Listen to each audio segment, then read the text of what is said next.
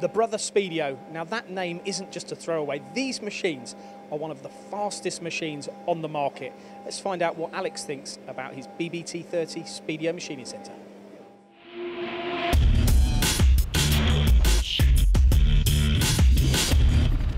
So my first question to Alex here at CTPE is, Alex, BBT30, you've got BBT or BT40 machines. How does it compare? Yeah, well, I mean, the 30 taper, for a lot of the components we do out of aluminium and plastic, the 30 taper, you know, BT40 doesn't compete really. And would you ever take a more challenging materials on here with the BBT30, or is it something you'd be scared to do, or do you think it could handle it quite easily? Depending on the component size, I mean, we have machined stainless steels and steels on these machines as well, but obviously not too larger components, but they're still capable of cutting, using the right strategies, cutting harder materials, yeah. How fast are they, Alex? How much is the difference of these machines made to your company here, supplied by Whitehouse? Massive difference. The productivity gains when you go from a BT40 machine to a BT30 is huge. You know, the tool change times, the rapids, the cut and feed rates requires a different style and a different approach, but the cycle times are massively reduced with the BT30. What's the different style and the different approach then? Do you have to look at the jobs differently? Tell us, let's explore that one. Yeah, I mean, the tool paths need to be looked at and the way you attack the job. There's a lot of like specialist cutters out there for doing high-speed aluminium machining on machining centres like these.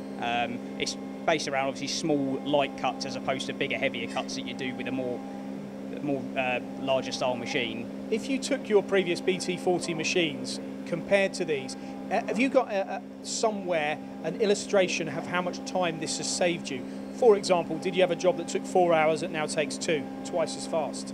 Yeah, basically I would say pretty confidently that the BROTHER SPEEDIOs have, at the very minimum, halved the cycle time from a BT40 for the same job. Some cases we've actually saved over 75% on one job.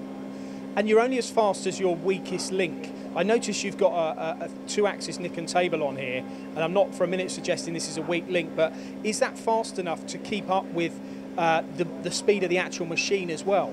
It's not quite as quick as the actual machine, but it does a good job. I mean, we're only using it for 3+2 machining, so we just, you know, positioning the part in different angles and then carrying out 3-axis work there. And that enables you then to tackle 5 faces of a component, doesn't it? Exactly, hence why we bought this one with the 5-axis table, so we can get, you know, multiple operation parts down into just 2 ops basically. And is the combination of these 2 quality products part of the success of this installation, do you think, when it comes to the reliability and the precision that you can produce? I mean, both fantastic names in the market, Nikon and BROTHER. Yeah, absolutely. 2 top-end Japanese manufacturers work really well together, yeah. You bought 3 machines now, though. Last time we came here, I think you just had 1. That's correct. That must show that this has been a real success for you. Yeah, definitely.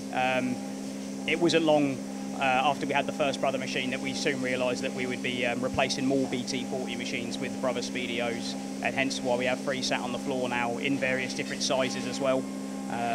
Yeah, it's... The big bed length helps here as well, though, I suppose. They're not really any more drill taps, are they? They are vertical machining centres, but fast ones. Exactly, yeah, 100% summed up in one there.